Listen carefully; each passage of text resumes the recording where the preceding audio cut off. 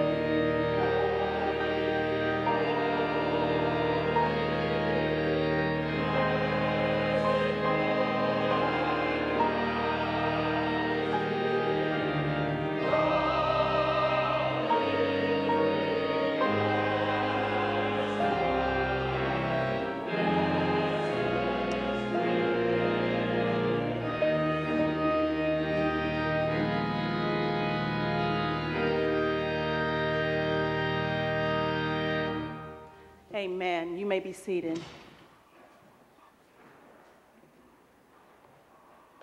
Please join me in the opening prayer. Dear Lord, thank you for allowing us to gather one more time to worship you and to praise your name. Please help us to remember in the midst of daily struggles, times of great tribulation, sickness, and death, that you are God, that you are on the throne, that you are in control. In spite of the difficulties that we have, Lord, help us to bring praise to our lips. Help us to be grateful and to thank you for the many blessings that you have given to us. Help us to remember the great sacrifice that you made so that we might live. In Jesus' name I pray, amen. Please join us now as we worship in song, hymn 369, Blessed Assurance. Please stand as you're able.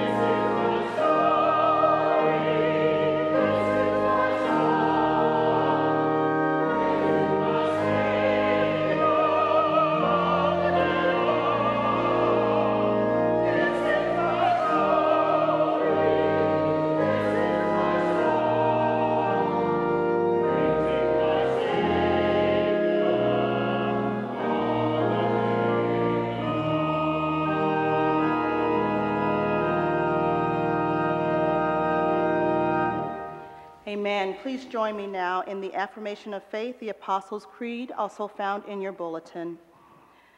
I believe in God the Father Almighty, maker of heaven and earth, and in Jesus Christ, his only Son, our Lord, who was conceived by the Holy Spirit, born of the Virgin Mary, suffered under Pontius Pilate, was crucified, dead, and buried. The third day he rose from the dead. He ascended into heaven and sitteth at the right hand of God the Father Almighty.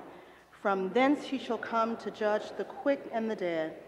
I believe in the Holy Spirit, the Holy Catholic Church, the communion of saints, the forgiveness of sins, the resurrection of the body, and the life everlasting.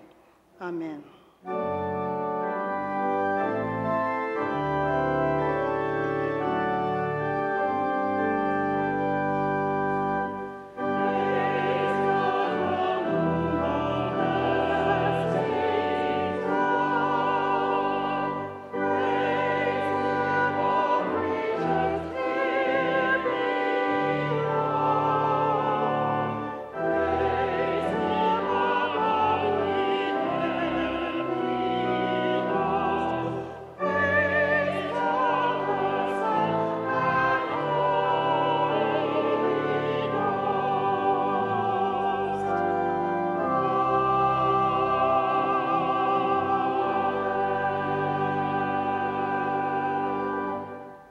Seated. Good morning. I'm Jasmine Smothers, and I'm the lead pastor here at Atlanta First United Methodist Church. And it is my joy and my honor to welcome you to worship in this place. We know that this is the day that the Lord has made, and we are going to rejoice and be glad in it. Amen. Amen. I want to invite you to fill out the Connect cards that are found in your bulletin. On one side, it lets us know that you're here. That is so important to us. We need to know that you are here, and we want to know that you are here. We want to be able to follow up with you because relationships are at the heart of the ministry that we do here at Atlanta First. I also want to invite you to flip that Connect card over so that you can engage in many of the ministries of this church. At Atlanta First, we exist to worship God, to serve people, to grow together, and to engage the city of Atlanta. That's what we do here. And this week, you have an opportunity to serve through our ministry at Safe House. You have an opportunity to grow through a small group or Sunday school class. And like you heard from Elisa this morning, we've got Easter egg hunts and Palm Sunday and so many opportunities for you to engage in worship and engage in the city. Please take that opportunity to find out more about how you might get engaged in the life of this congregation. And when the offering plates come around, please drop the Connect cards in the offering plates.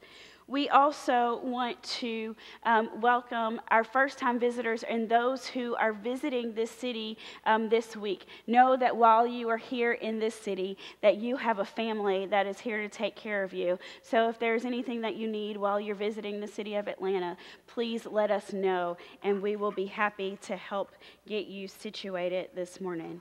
We also want to recognize our clergy that are among us this morning. The Reverend Dr. Carol Norton-Helton is with us this morning, and she's just been such a stabilizing factor for us since Pastor Robert's passing, and has been teaching Bible study and helping in so many ways. So we're thrilled that you're back in worship with us today. And the Reverend Carla Daniel is here. She is the daughter of the North Georgia Conference, but currently serving in Alabama, West Florida, and her husband Judson, and we're so thrilled to have you today. These are my Florida family folks when I escaped to the babies in Florida. Y'all have heard me talk about Lila and Wells. These are their parents, so we're so thrilled to have them here today, and so many more family and friends that I see among us. I see some folks today, too, who we haven't seen in a while, so I want to say welcome home to you as well. As we look toward prayer time this morning, we want to lift up our children and remember that it is our custom on First Sundays to have our children in worship so that we might learn how to worship together and how the sacraments and all of those pieces of worship go together. We also want to continue to lift up the McMichael family. I think everybody's aware now that our assistant pastor for worship and outreach ministries passed suddenly 2 weeks ago tomorrow, and we want you to continue to lift up his family. Many of you heard in my Thursday thoughts this week that there are some financial needs for that family, and we want to encourage you to give generously toward that fund as well. Also, continue to remember the Cunningham family and Dr. Timothy Cunningham, one of our own, who's missing and has been missing for about a month now. And we're praying for his safe return. His family was with us last week, and we want to continue to pray for him and to pray for the new search that's being launched today here in the city for his family. Also, remember Hubert Davis and his family in prayer. You guys know we've been praying for his great-great-niece, Tabitha Finley. She passed away on Monday of this week, so we want to continue to lift that family in prayer. Friends, it's prayer time. It's a time where we get to come together to share our joys and our concerns, to bring them to God, and to expect that God is listening. So you're invited to the altar rail at this time as we prepare our hearts and our minds for prayer.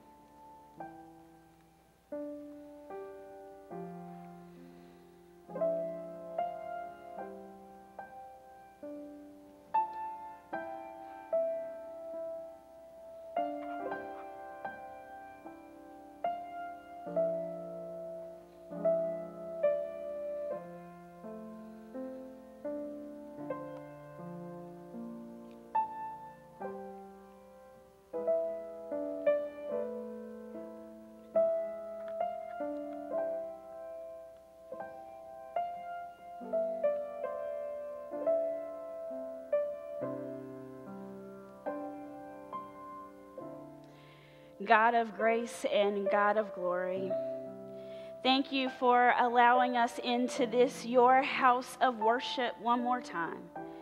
We thank you for the gift of this beautiful day. We thank you that you saw fit to wake us up and to breathe the breath of life into us, oh God. We thank you that you allowed us to make it from our homes and into this, your sanctuary of worship, of praise, of thanksgiving, and of service here in this city, oh God.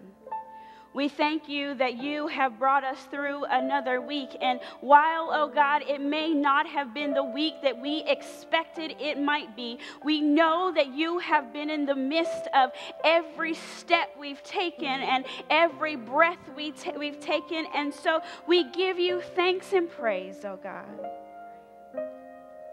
We praise you. We praise you. We praise you in the midst of our grief. We praise you in the midst of our suffering. We praise you in the midst of not understanding everything that's going on around us, oh God. We praise you when things are crazy. We praise you when things are wonderful and going exactly the way that we might want them to go. And oh God, some come with very heavy hearts, needing and expecting a word from you, expecting you to show up in mighty and miraculous ways so that we might know that you are still working on our behalf and that you are still God and you are God alone and you don't need our help being God. Lord, we pray for all of those who grieve. We pray for all who are sick. We pray for those who do not know where their next meal is coming from. And we ask you to allow us to be your tangible presence in the midst of those who need you to draw near, oh God. We lift up the McMichael family. We pray for Dr. Timothy Cunningham and his family and expect his safe return, oh God. We pray for the Chandler family and for the Davis family. We pray as we celebrated Marley Franklin's birthday last week, oh God, and we give thanks that you are still in the healing business, that cancer never has the last word, oh God, but that you are still working in and through and among and around us. We thank you for the friend that we have in you, oh God. We thank you that we don't walk this journey all by ourselves. We thank you for the leaders of our church, our bishop and our district superintendent. We thank you for our staff care team and our leadership team, oh God. We thank you for our staff and our day school and our families. And we ask that you would continue to lead us and guide us in the ways that you have set forth for this community. And God, we pray for our country. We pray for this world. We pray for our leaders. Oh God, we pray that when we live in a time where we talk about and celebrate our nuclear weapons, oh God, that you are in the midst of it all, that there is no need to fear because you are still in charge. We pray that you would make us a nation that follows you, oh God.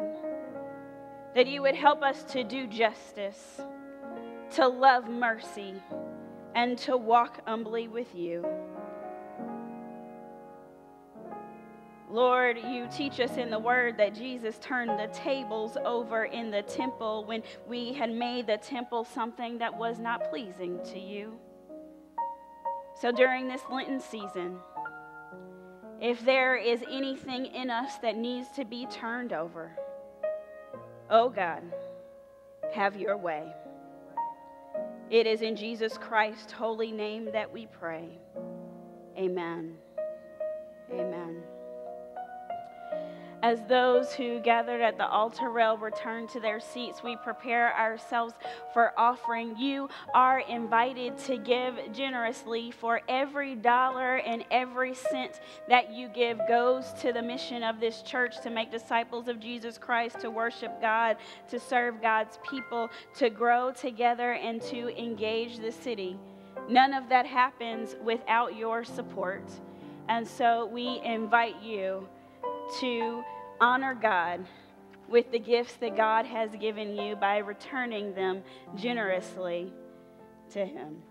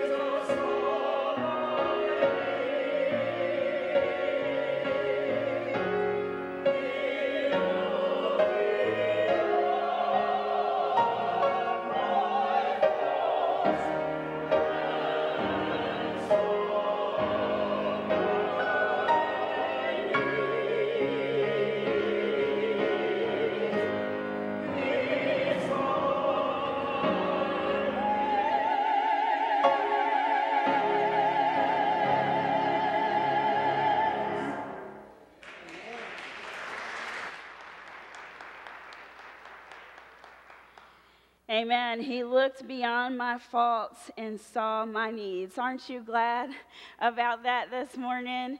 Isn't that worthy of a praise to God this morning, that God doesn't get caught up in our stuff the way we get caught up in our stuff, but God just allows us and ministers to us in amazing and graceful ways, and for that we are exceedingly, exceedingly glad. Here we are in the middle of our 40 days in the Lenten season, the season in which we are asked to slow down, take a break, be still, hold up a mirror in the presence of God to ourselves and say, God, what is happening in us and through us that needs some tweaking or some changing or some ejecting so we can be the people that you have called us to be? And we've been talking this Lent about the great escape, what it means to escape from meville and what I want and what I need and to escape to God and where God wants us to be and where God is calling us to be. So today we enter the third section of this series called From Familiarity to Foolishness. And I wrote this beautiful sermon about Jesus turning over tables in the temple, but the Holy Spirit has changed the plan. So y'all pray this morning. And get out your Bibles, your electronic devices, whatever is their Bibles in your pews, and turn to the Old Testament near the very front. We're going to go to Exodus chapter 17. Exodus chapter 17, beginning in the first verse. We're going to hang out with the Israelites this morning. They have been wandering around in the wilderness, and we've had to talk a lot about wilderness this Lenten season, Claudia. God has sort of launched us into our own place of wilderness, and we're learning what it means to face God in the wilderness. And in Exodus chapter 17, the Israelites have been wandering around for a minute, but they've been wandering around long enough to know that God keeps God's promises. And they've been wandering around long enough to know better that when they have a need, that God is going to supply that need. But they're not very different from us, because it seems like, no, it doesn't matter how many times God works a miracle in our lives or around us. It doesn't seem like how many times God provides a need. We seem to forget when we get to a hard place again. You know that old phrase, between a rock and a hard place? And that's where the Israelites find themselves when we encounter them in Exodus chapter 17. The whole Israelite community set out from the desert of Sin, traveling from place to place as the Lord commanded. They camped at Rephidim, but there was no water for the people to drink. So they quarreled with Moses. Anybody ever quarreled with a leader before? If you can't say amen, you can say ouch. So they quarreled with Moses and said, "Give us water to drink." And Moses replied, "Why do you fight with me? Why do you put the Lord your God to the test?" But the people were thirsty for water there. And they grumbled against Moses, and they said, "Why did you bring us out of Egypt, out of slavery, to make us and our children and livestock die of thirst?" Then Moses cried out to the Lord, "What am I supposed to do with your people?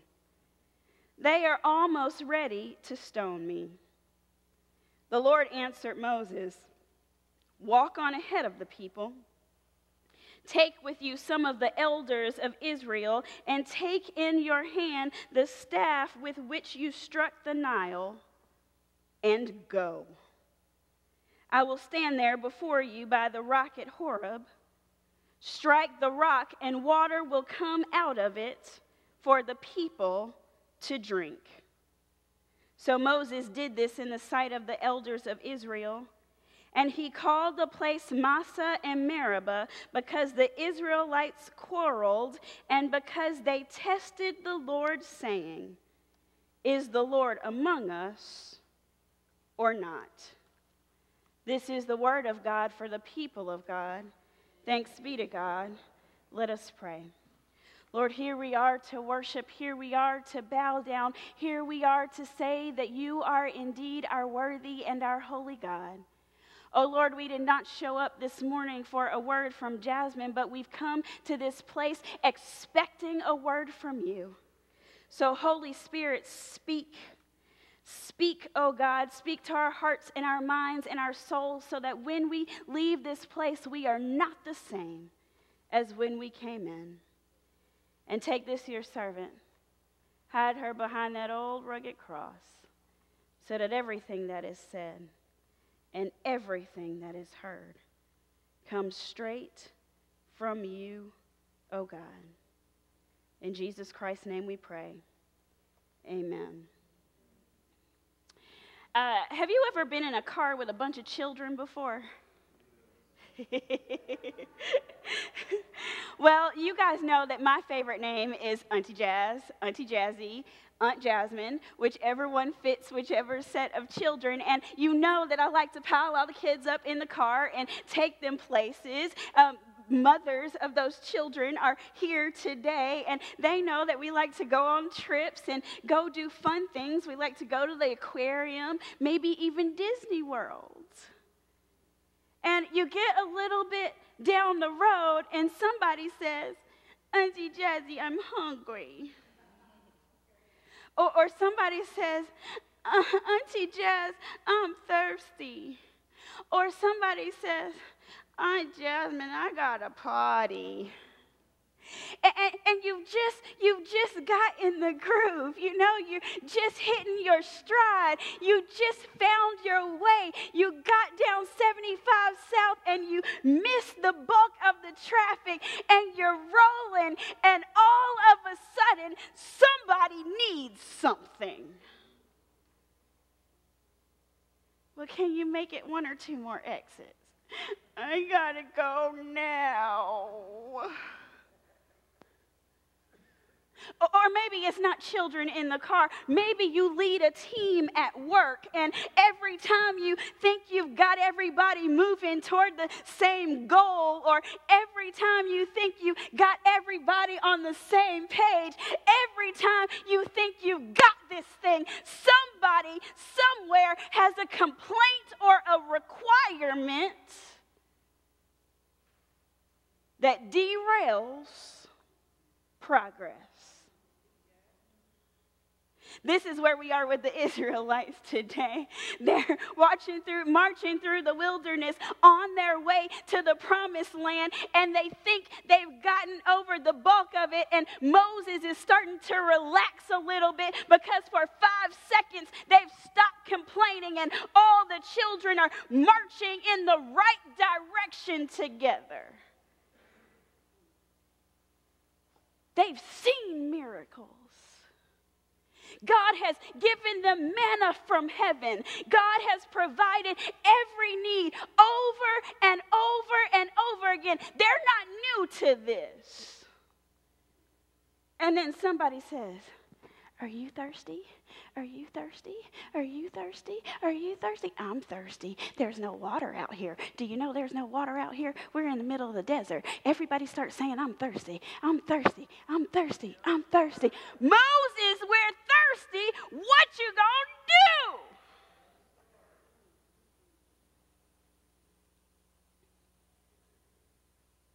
In the middle of the desert, in the middle of the wilderness, in the middle of all hell breaking loose, in the middle of the troops grumbling, in the middle of the inmates running the asylum, in the middle of grief, in the middle of pain, in the middle of suffering, when your pastor suddenly dies, when you lose your job, when you don't know where you're going to eat, it feels like you are thirsty and there is nowhere to go for water. You see, we're familiar with grumbling. Needing something is a familiarity in our life. Expecting something like water, which we need to live, is a familiarity in our lives. But when we don't have it, we act like we have lost our minds.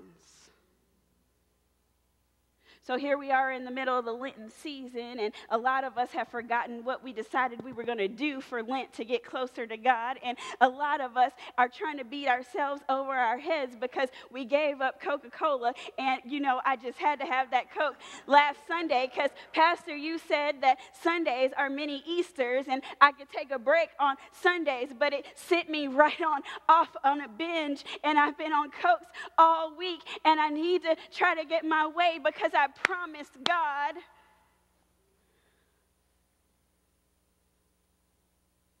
But we're familiar with that.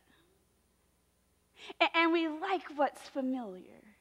We need things to be familiar for us and to us and around us. It gives us a sense of security. It gives us a place to feel grounded. And yet the word of God during the Lenten season and for the people called Christian is don't get stuck in the familiar. The familiar will kill you. Keep on griping about every little thing. See how it messes with your soul and your spirit. And then it'll start messing with your health. Keep on doing the same old thing just because that's what you're used to doing, and see how it stifles the very breath in your body.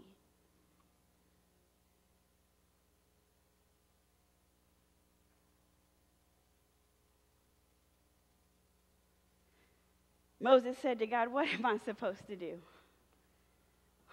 What is it that I should do? You've provided for us before, but I don't see a way out of this. I don't see what is ahead of us. There is no water anywhere to be found, and if I don't get these people something to drink, they're going to revolt, and they might even kill me, or they might overthrow me, or we all might just die.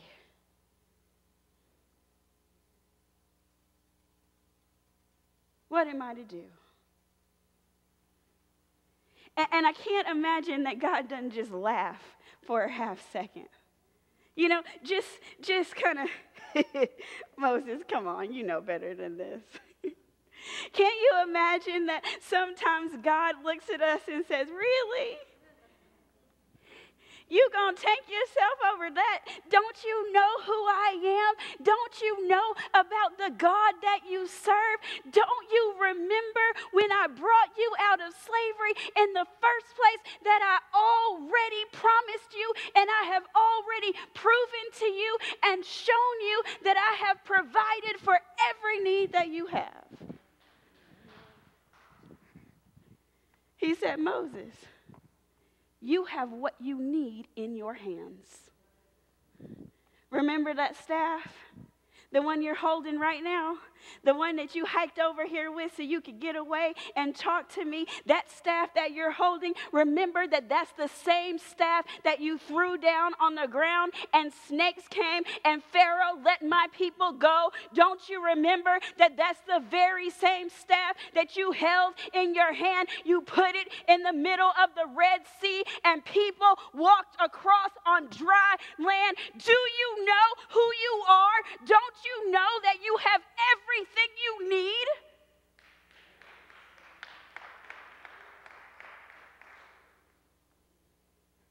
He said, take the staff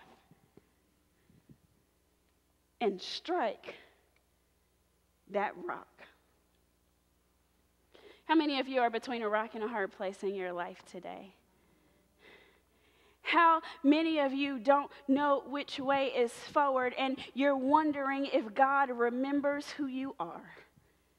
How many of you are waiting? What in the world is next? What is going to happen next in life? How am I supposed to keep waking up every day and keep putting one foot in front of another? You have everything that you need. So Moses, he gathered up the elders so that there would be some witnesses to this crazy foolishness that God was about to do. And he gathered up some elders and he gathered up some witnesses and he took them to this rock that God said strike. And I know they thought that Moses was crazy, and it's okay with me if people think I'm crazy every now and then, because I'd rather be walking in God's foolishness than in my familiarity. He said, come and see what the Lord is about to do.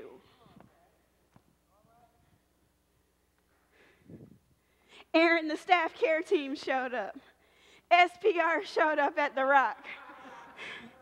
The executive leadership team showed up at the rock. The trustees showed up at the rock. They all showed up at the rock. Jill, the finance committee, showed up at the rock. And Moses took that same staff that got them out of slavery and delivered them, and he struck that rock, and water came everywhere.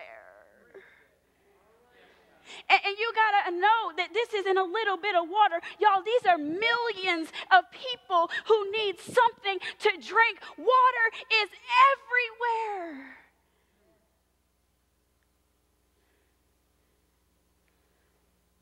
So is God among us or not? Is God with us or not? Is God for us or not? Is God providing or not? Over and over again this week, I heard, Pastor, what we gonna do? Pastor Robert is gone. What we gonna do? Are we gonna be okay?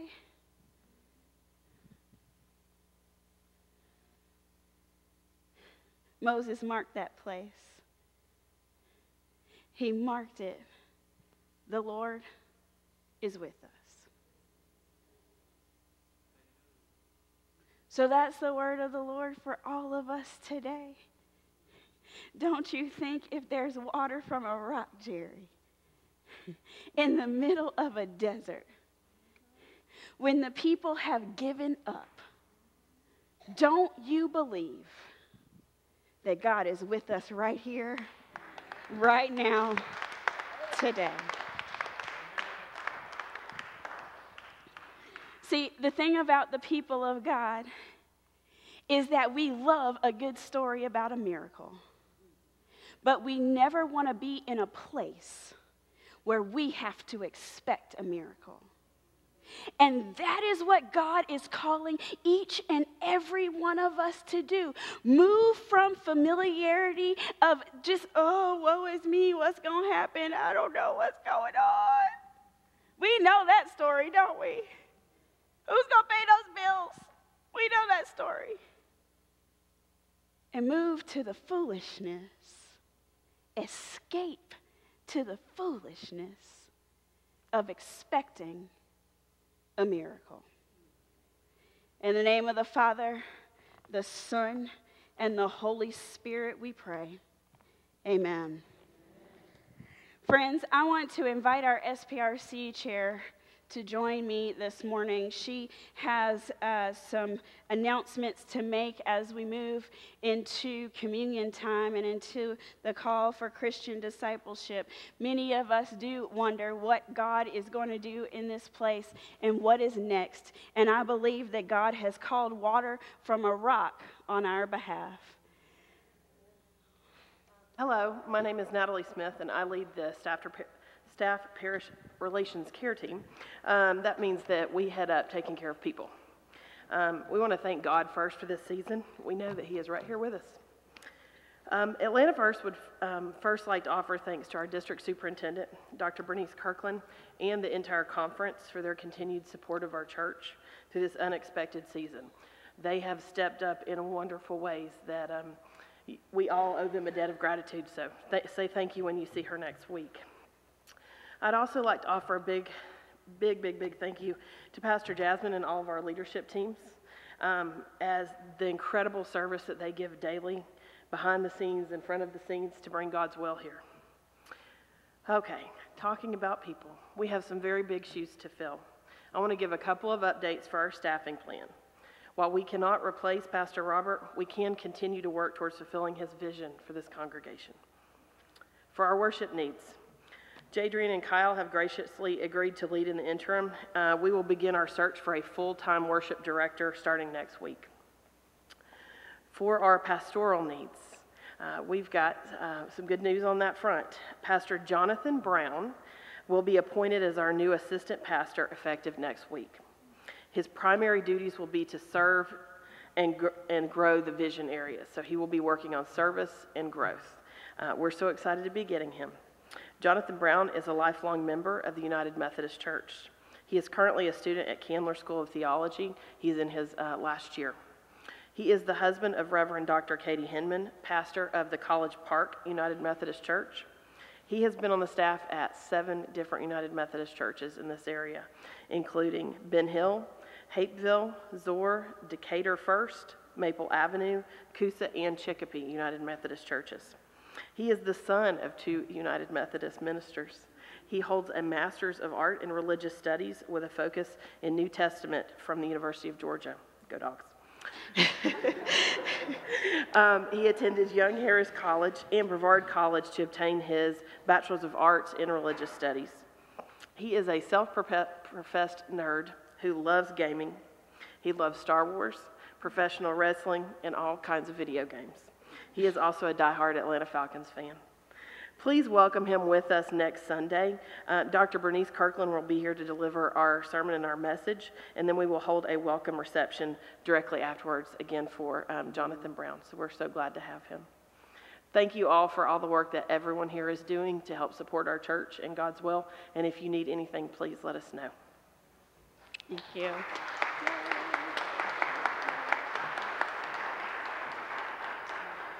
Friends, God continues to bring water from a rock for us. This marks a huge season of transition for us, and we will continue to move forward in the vision that God has planned. You will get an email from me tomorrow morning about these plans and other things that are in the works to help us move forward. We owe a debt of gratitude to our district superintendent, our bishop, and our annual conference who are supporting us during this season. And in doing that, it is...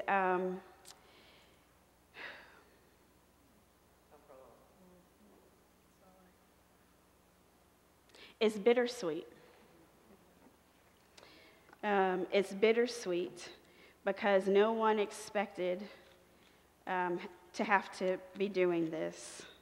And when our superintendent called me last Monday and said, I need you to get here, I need to see you, I need to make sure that Atlanta First is okay, and I need to make sure that you are okay, nobody expected that we would need that opportunity.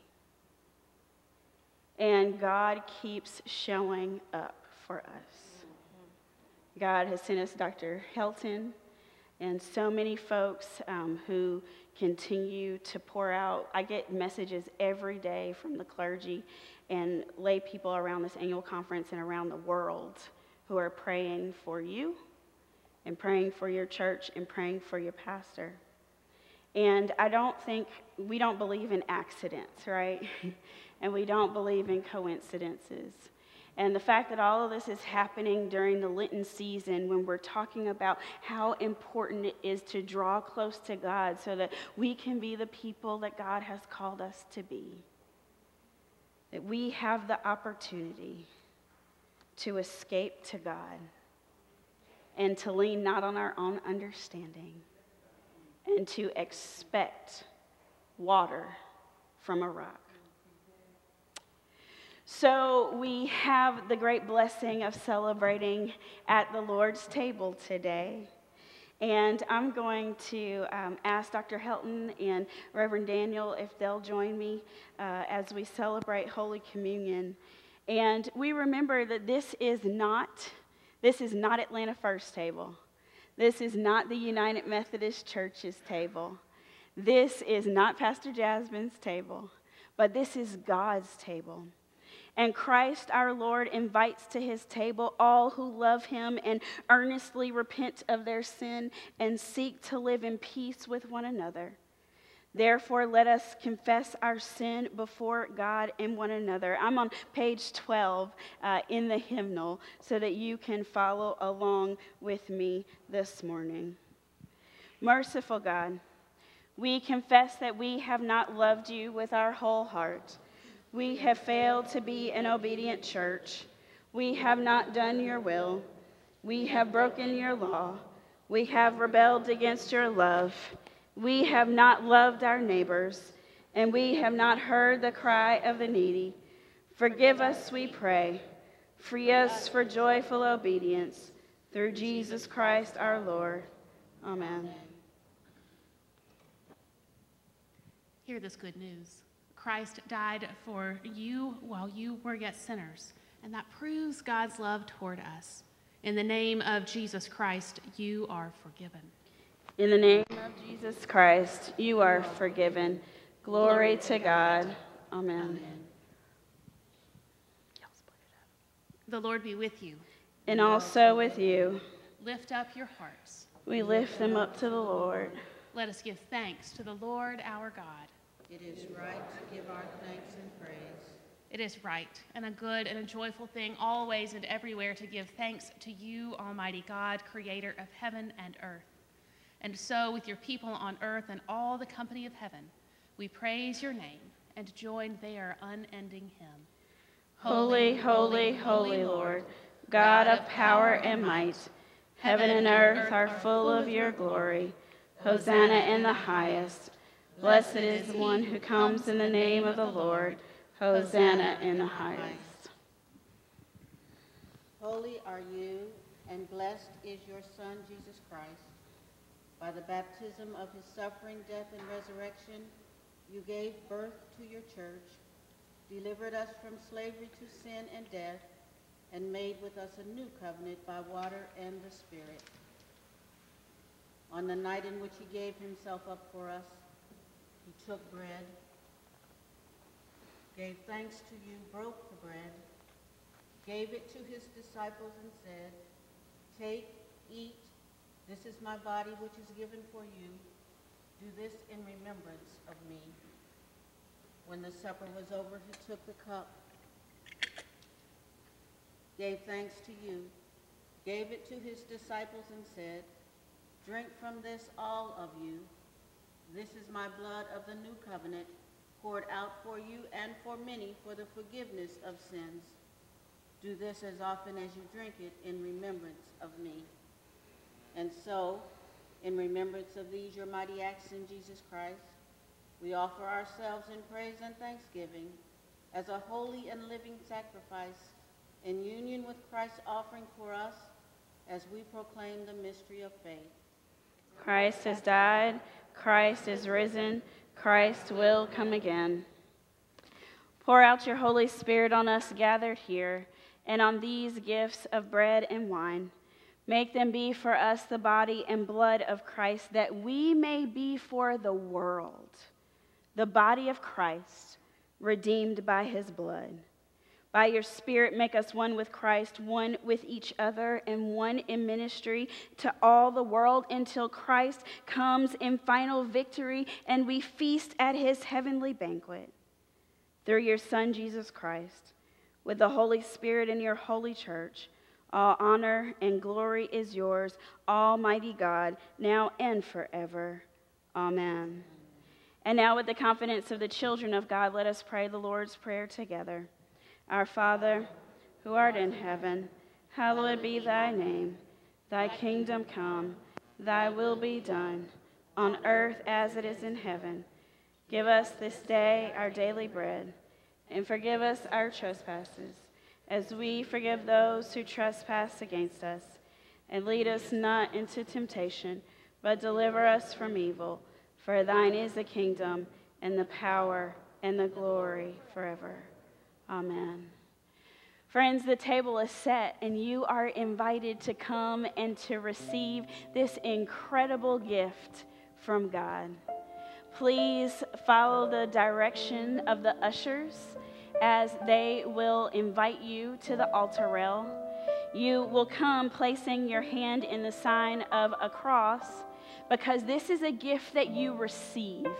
You cannot earn it, and you cannot disearn it. But it is given freely to you by our Almighty God, who loves you so much that he might bring you to this place on this day, so that you might recharge for the days ahead. You'll receive a wafer, and you will receive a cup, and then you will be instructed to take and eat as we share in this holy family meal together. Won't you come? Won't you come? Won't you come?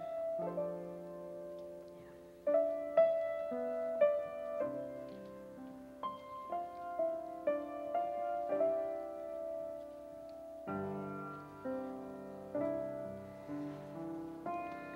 is the body of Christ broken for you. This is the body of Christ broken for you. This is the body of Christ broken for you. This is the body of Christ broken for you. This is the blood of Christ shed for you. This is the blood of Christ shed for you. This is the blood of Christ shed for you.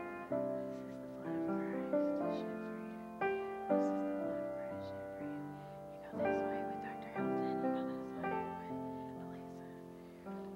Thank you.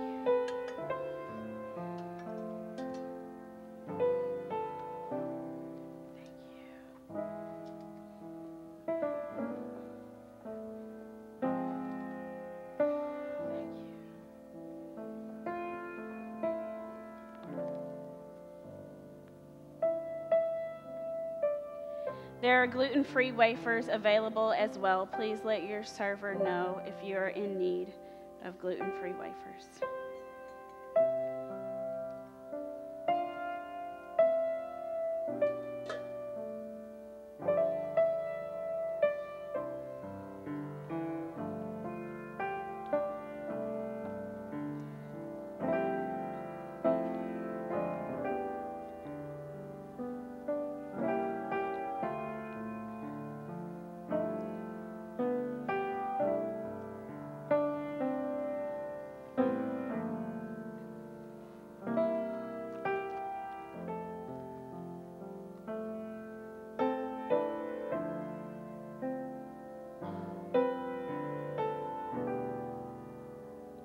We serve a God who is good, even when we feel like we are in the middle of the wilderness.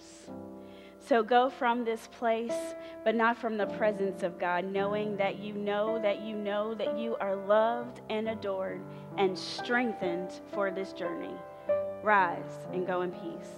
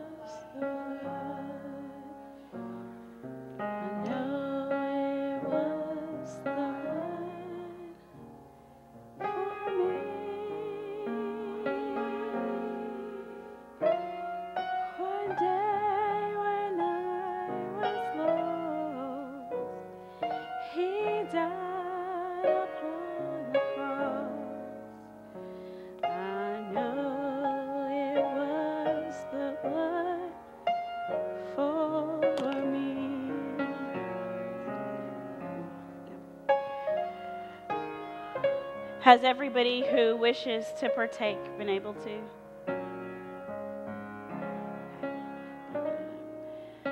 Let's stand and sing this closing hymn of the church, this great hymn of the church. And as we sing this hymn, we open the doors of the church and extend the opportunity to join God in this Christian faith, to make a first-time profession of faith, or to join with this community. This is the time. This is the season. After all, we serve a God who draws water from a rock. I know it was the blood. I know it was the blood. I know it was the blood for